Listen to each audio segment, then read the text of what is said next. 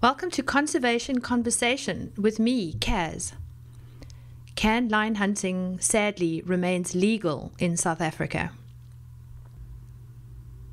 Many conservationist groups and individuals have long lobbied with the South African government against canned lion hunting. We learn more from Chris Mercer, who is recognized as the leading international expert on the practice of canned lion hunting and has lobbied against it for more than 20 years. A little bit about Chris. Chris and his late partner Bev established a wildlife rehab centre and sanctuary in the Karoo region of South Africa. When they heard of the unimaginable cruel treatment of lions on South Africa's lion farms, Chris started to campaign against canned lion hunting. The campaign against canned hunting was born. Welcome, Mr. Chris Mercer. Thank you for taking time to chat with Ultimate Safari about a very contentious topic, and that is canned lion hunting. Welcome, Chris. Thank you. Chris, can you start off for us, please, by explaining exactly what canned lion hunting is? The difference between any other form of trophy hunting and canned hunting is where the target animal is unfairly prevented from escaping the hunter, either by physical constraints such as fencing or by mental constraints such as being bottle-fed and hand-reared and tame. But it's much more than that. That just describes the event. Yes. It's actually an industry. Yes. It's a whole process whereby lions are bred like battery hens for the bullet. Yes. It's heartbreaking. It's heartbreaking to understand that that's what it is. Absolutely. It's faux hunting or fake hunting, if you like. Yes. And the hunting operators go to great lengths to try to hide the fact that that the lion is tame. Yes. More recently, in order to counter the pressure of public opinion, the hunting industry, which of course is obscenely wealthy, Yes. and able to employ the smartest public relations brains in the world, Yes. to make their hideous activity sound like conservation. Yes. And they've come up with something that they call ranched lions, Okay. which is like halfway between tame and wild, whereby the animals are fed, but they're not raised in small pens, Yes. in unsanitary conditions. Yes. And they reckon that that's okay.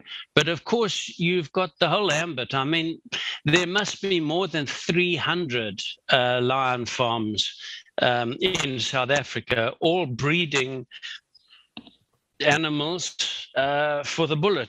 Yeah. So, of course, like any other industry, you've got the good, the bad, and the ugly. Mm-hmm.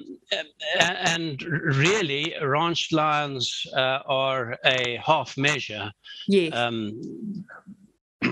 Yeah, no, I get that. It's actually, it's almost like trying to sanitize what is an abhorrent practice, right?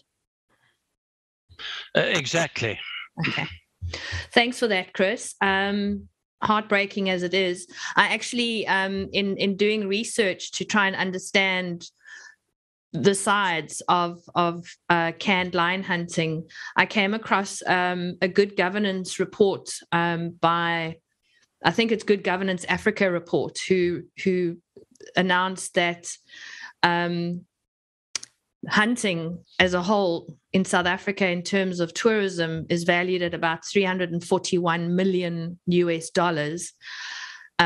and that for sure the funds being purported to go towards conservation, these claims are actually met with very little evidence. So again, I think that the numbers behind the 300 odd farms that you've just mentioned kind of reiterates the dark and dastardliness of this whole story. Recently, 2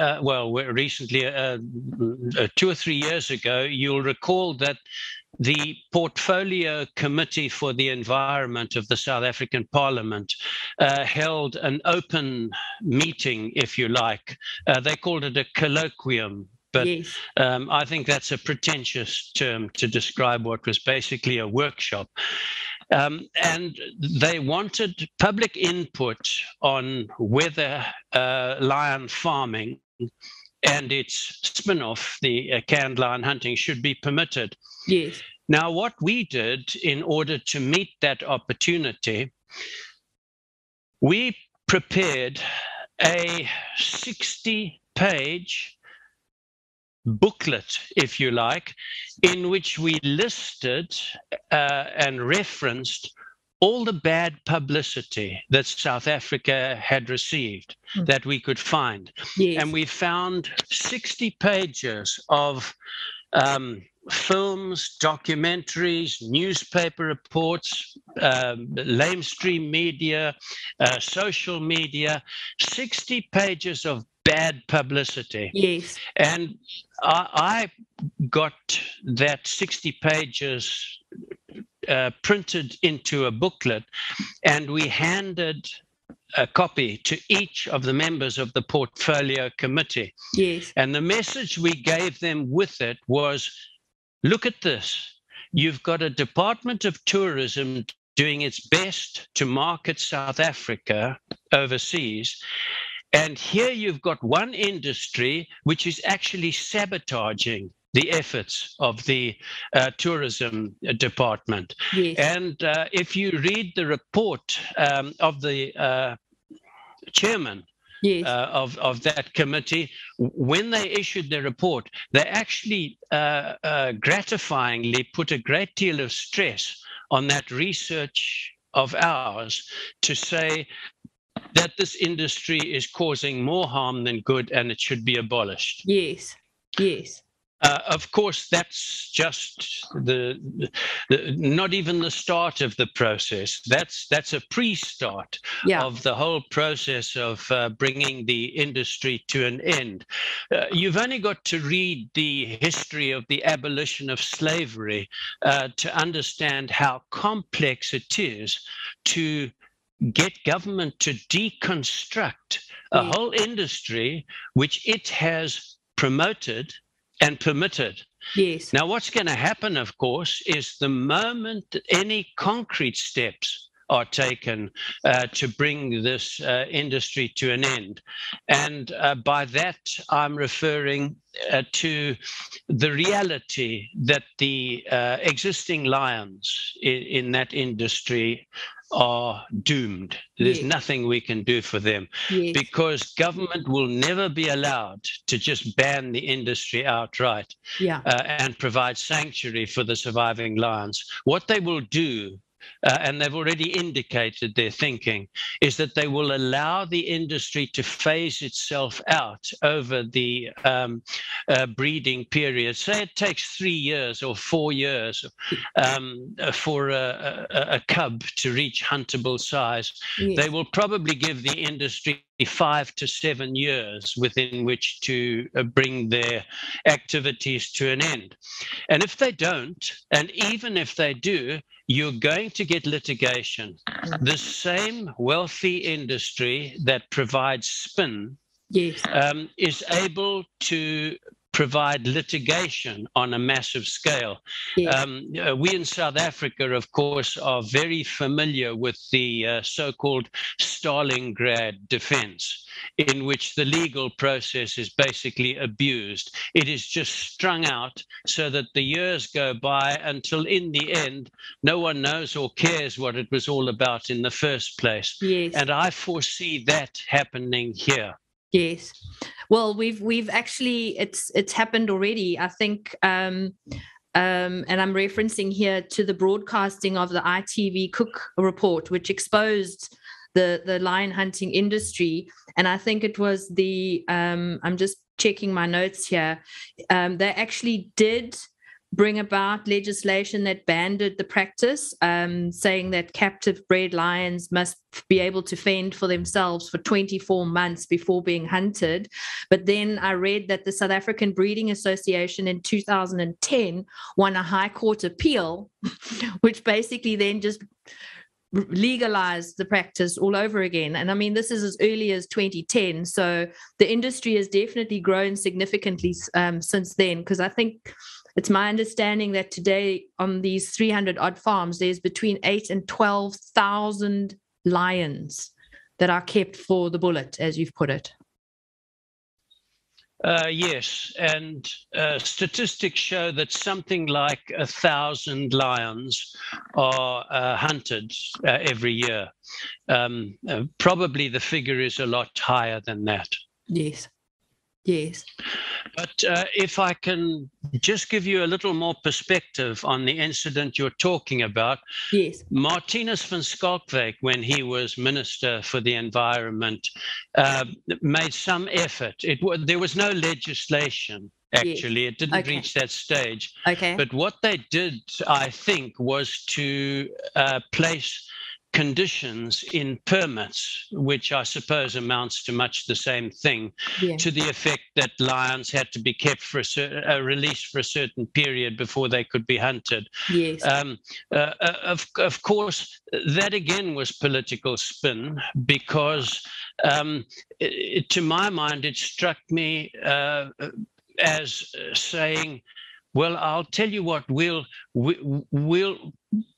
pretend that the lion has become wild in 3 weeks or a month or whatever, so that I, as minister, can pretend that I've banned canned hunting. Then I'll come back to that. Because it's quite interesting. Yes. I got a call from the state attorney to say that the Lion Farmers Association were taking the minister on review on the ground that his decision was irrational and therefore unlawful. And I actually gave an affidavit to the state attorney on behalf of the minister in that case. Yes. And then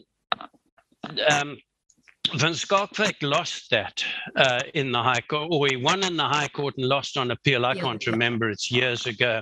Yes. But then we got Edna Malewa. So now we've got one Minister of the Environment coming up with a trick, a device, in order to claim that he's banned canned lion hunting.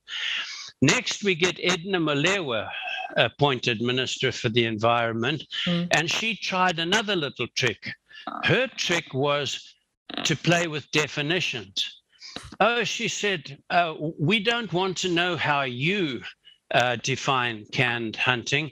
I'm defining it as any hunt that does not conform to the permit conditions, whatever those conditions have been imposed for that particular hunt. If they don't, if they violate any of those conditions, then she says it's a canned hunt. And of course, that misses the point completely. It's the whole idea of factory farming lions, which disgusts the public. And of course, we were compelled to point that out. And now, of course, we've got Minister Creasy saying that she's making a determined attempt to stamp it out. And I would like to believe it, but I've seen it and heard it all before. And knowing how hard the industry is going to fight and how much money they will throw at it, I don't know.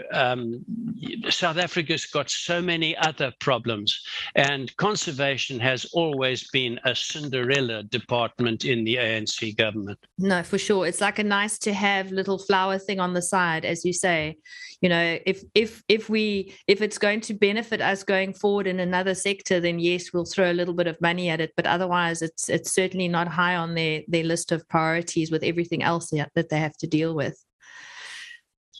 Well, of course, you see that in the terms of the new draft white paper. Yes. I mean, you can be forgiven for thinking that this has very little to do with conservation and a great deal to do with politics. Yes. Because on every page you get phrases like poverty alleviation, Yes. demographics. Yes. The industry must represent demographics. Yes. There must be transformation. Yes. There must be youth involvement. The industry must have an equal number of females to males. Yes.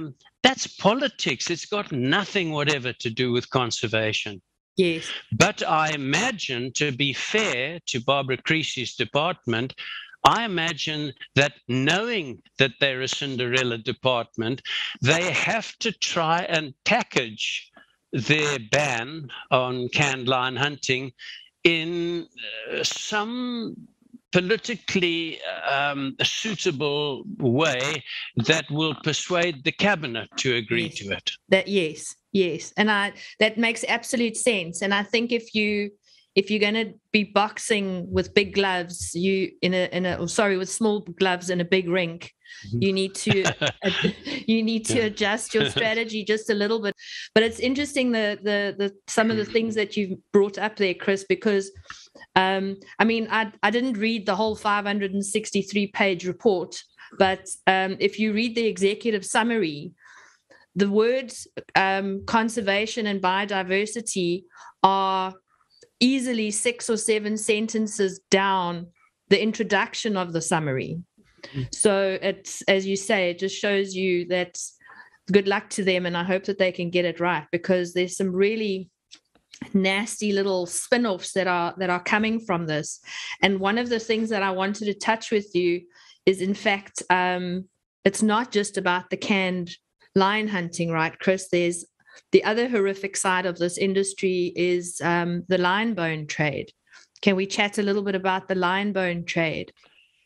Well, the expert on that, of course, is Richard Pierce. And as you probably know, he has recently completed his 3-year research documentary, Lions, Bones and Bullets. So to get the real expert's view on that, you need to have a chat to Richard. Yes. But of course, there are always spin-offs in every industry.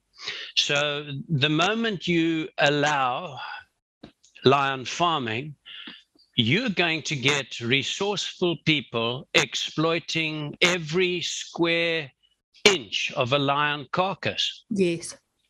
And that's what you've got.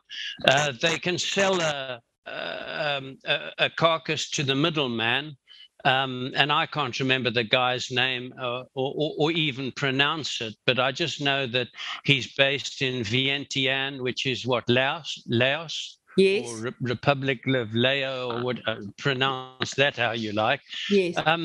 And then what he does is he fills his warehouse with all these bones, and then he loads them in a truck and drives them across the border into China, where they go to a tiger bone wine factory. Yes. Now, because the lion bones are genetically similar to tiger bones, they are actually marketed falsely as tiger bone, and they're boiled up with for several days. Yes. With all other animal parts, I think turtle, shell, I can't remember all of them, and monkey something or other, monkey parts. So you've got this horrible mix all boiled up. And then, of course, it's made into a form of wine, which is supposed to be a health drink for the Chinese market. Yes. And then it's also compressed into a sort of cake that looks very much like biltong, Okay. For the Vietnamese market. Okay. But the profits are stupendous. Yeah. I mean, something that might sell for for a carcass that might sell for $1,000 to the South African farmer will, by the time it's been processed and sold, probably realize about 60,000 US dollars. Oh my word! So yeah, it's a pretty lucrative spin-off that you've mentioned there, which is horrific. I mean, as you say, if the practice is going to continue, then all of these other little spin-off things are going to continue as well. And it doesn't only affect animals like lions, because indirectly it also starts affecting animals like pangolins and turtles and all kinds of other species that really we should be affording protection to, but we're definitely not doing what we need to be doing. Hey.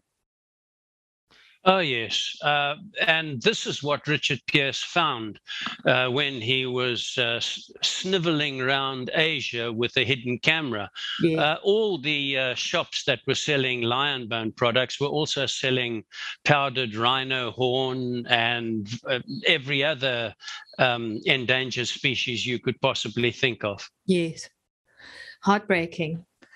Okay, so Chris, just to touch one last time on this this white paper, I think I read as early as a week ago, or maybe, yeah, my apologies, it was probably just a month or so ago, that operators are being offered a voluntary exit, but that the minister is looking for skills in terms of vet care, animal welfare, handling of lions, and then, of course, the obligatory labor and trade unions to all be part of the dialogue for the closure of business. So just to reiterate your point, you think that if this is going to happen, that it's not going to be an overnight process. It's going to take a number of years. Oh, absolutely. If it ever happens, if it's ever abolished, it's going to take a number of years. I mean, look at the problem the abolitionists had for slavery in the United Kingdom. Yes. They were making great strides in mobilizing public opinion. Yes. Everybody Yes. and his dog was against the slave trade, Yes. but against that, you had the vested interests. Yes. And then what happened? War was declared with France, and suddenly, with an existential threat to the country, the whole idea of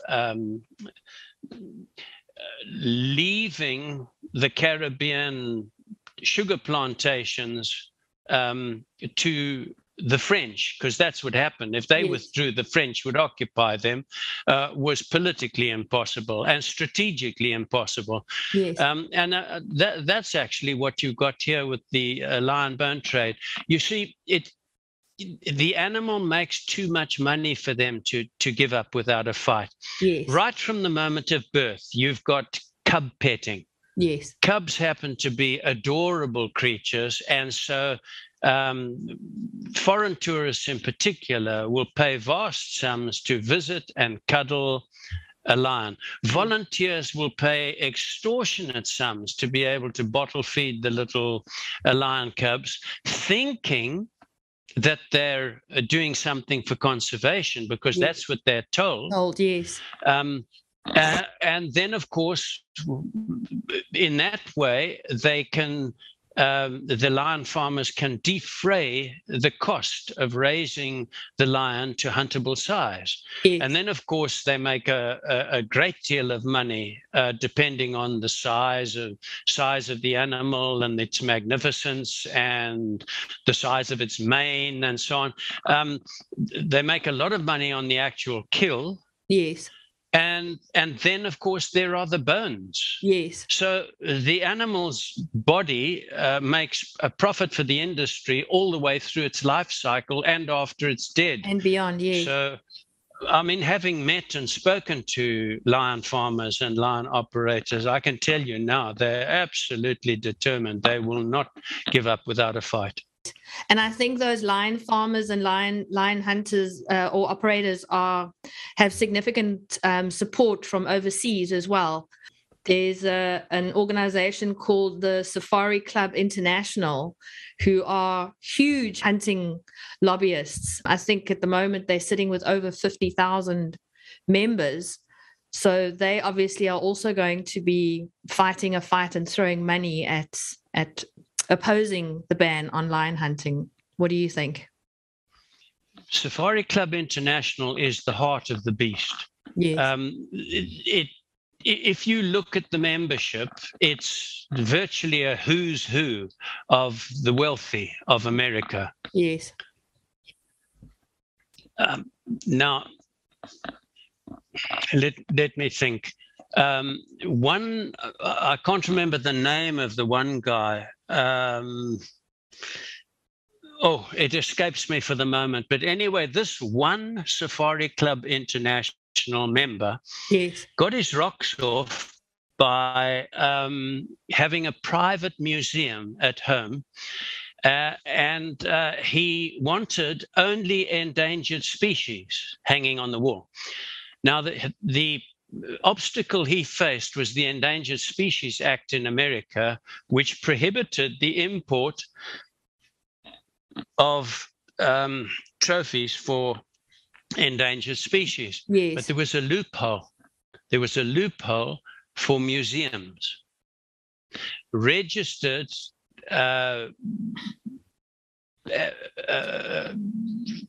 officially recognized museums. Yes. So this guy started to make donations to the venerable Smithsonian Institute.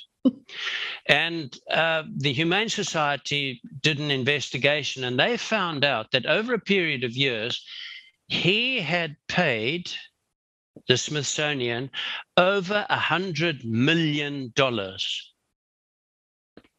for no other purpose than to use them to import his endangered species trophies. Now, that's one member of Safari Club International. Yeah. When you think that he's only one of hundreds, if not thousands, of equally wealthy serial killers of animals, then you can see the size of the problem. Yes. Now, I had another instance of the power of Safari Club International. Yes. About 30 years ago, or even more, the new president of Kenya, Jomo Kenyatta, banned all sport and trophy hunting on the basis that it was a barbaric relic of colonialism. Yes. So now, because there's been no sport hunting of lions, Kenya has a lot of mouth-watering trophy lions. Mouth-watering for those people. Yes. And they decided they wanted to kill some. So they organized a symposium, a wildlife symposium in Nairobi. Yeah. In order to persuade the existing government and the president to lift the ban on trophy hunting of lions. Okay. And I got a call from the steering committee that was set up by the Kenyan government to fly to Nairobi and to explain to the people at the symposium exactly what this meant, because of course they were going to be fed propaganda. Yes. And knowing how these people work, the steering committee people said to me, look, you're too well known. They will probably find a way to exclude you if we don't put the topic of your talk down as something harmless. Okay. So they came up with the idea that I was going to fly up there and talk about the socio-economic impacts of hunting or something bland like that. Yes. So I flew up there and look, this was not like South Africa. These guys are organized. I mean, at that symposium, you had everybody. Everybody who was remotely affected. For example, if there was going to be hunting, then that was going to affect tourism. So all the top people, the minister and the top people from tourism were there. They were going to have to build roads. The people from the roads department and the minister were there. Yes. There were hundreds of people there. So when it came to my turn, I knew, I'd been advised by the steering committee that a lot of the Kenyan parliamentarians had been bribed by the industry in order to support the lifting of the ban.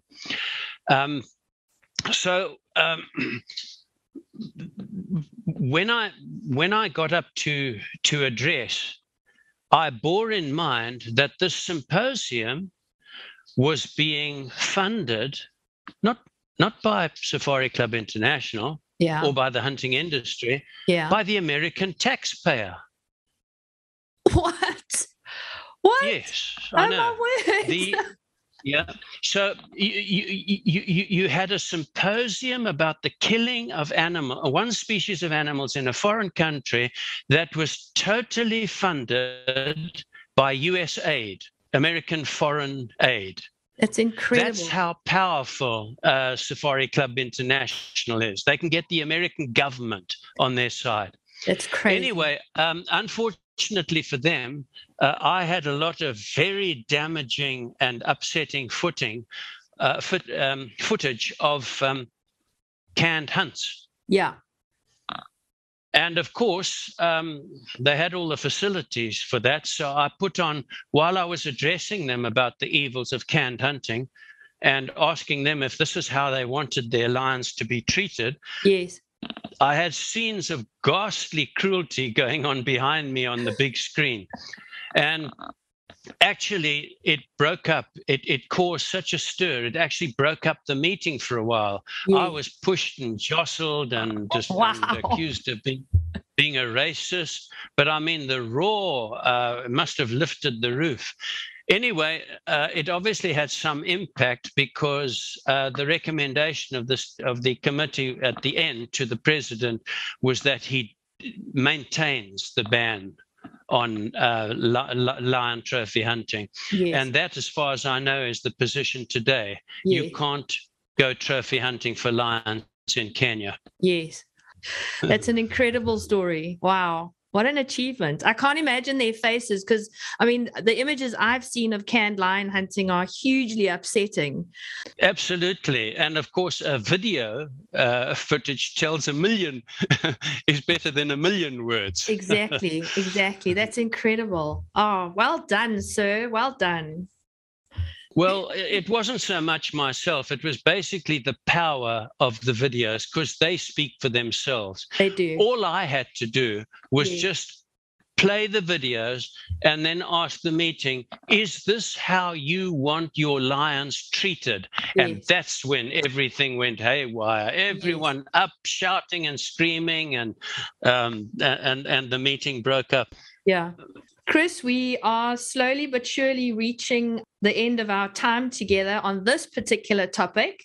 So I would like to say to you once more, as the founder of Campaign Against Can Hunting, thank you very much for your time. I really appreciate it. You've shared some very valuable insight. And I'm hoping that we will have an opportunity to chat again and some more in the future. If you would like to learn more about the work being done by Chris and others mentioned in this podcast, please see the links in the description. Thanks for taking the time to listen. We hope you'll join us in our next conservation conversation. Just a quick shout out to the Original Music Shop, also known as Tom's, for helping us set up our podcasting equipment with a stunning Rode Podcaster microphone and boom arm. You guys are awesome.